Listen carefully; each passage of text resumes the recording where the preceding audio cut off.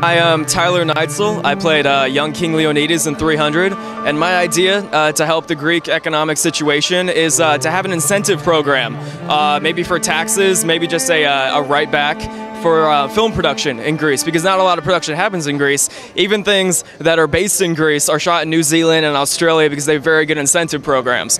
So the country loses a little bit of money, but then they gain it all back because they bring more production into the country, and then they're paying Greek citizens to be in the film, to work on the film. They're paying post-production houses and sound stages and everything. It's worked for Canada, worked for New Zealand, it's worked for them for years. Even states in the United States have incentive programs. Greece could do the same thing, and maybe bring in a little revenue.